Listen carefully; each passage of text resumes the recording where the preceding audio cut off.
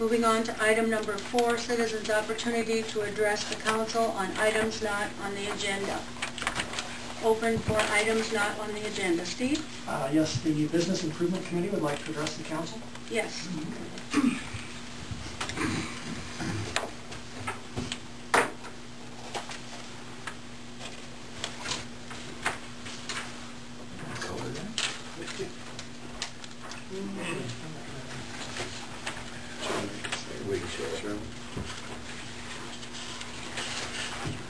We'll share.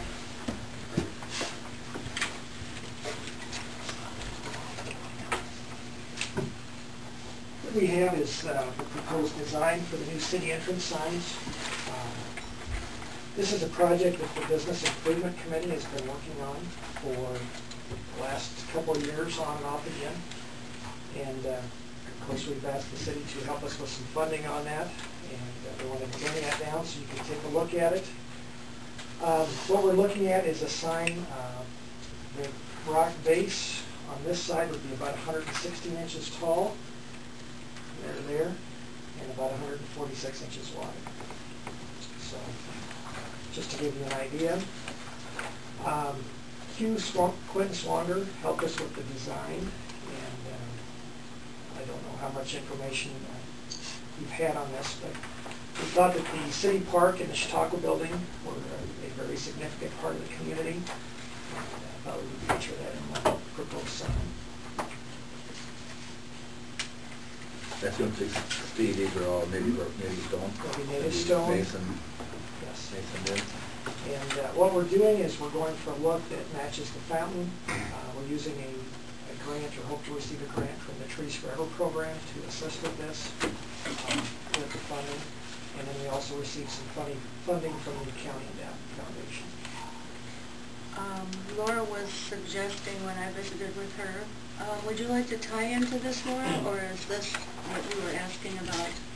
This is the logo that he has in his hand right now, is the basic logo that Quentin Swanger came up with for use on the sign.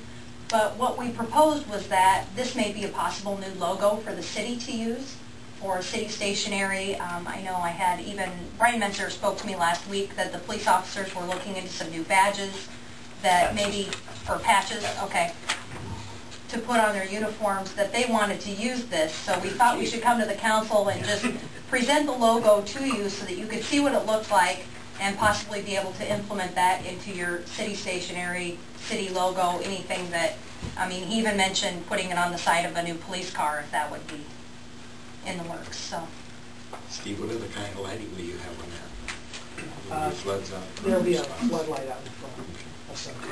And we're just, actually we were just talking about that. Whether it'll be, this will have, there's going to be some other landscaping done around it, but we would like to move forward with it and get it on the schedule for early this year. So, but I just wanted to run that past the council. And do you estimate the cost on that? On everything. well, yeah, it's going to be right around, what'd you say, 22, 23? 25 to 30. Something like that. Yeah. We're still working on final estimates on everything, but that was basically what we came up with. And that's for 2 signs? That's for 2. For 2 signs, yeah. And locations are planning on being, we'll take out the old ones. And if it works, we would like to perhaps use the old signs on either the south entry or, again, that's in the works yet. Would this be two-faced or just one side? Just one side. We can start advertising in the back to pay for it. But again, this has been a project that's been in the works for a while, and it'd be nice to see that get completed.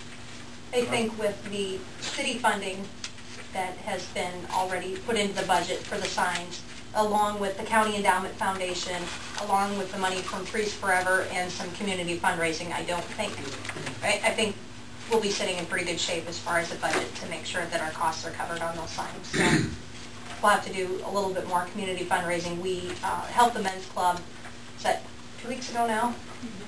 with the Hoagies, and the men's club is going to be donating a portion of those proceeds from that morning to the community signs. And so we'll be doing a few other fundraisers, but I think we'll be able to come up with the funding for it. I think this is impressive.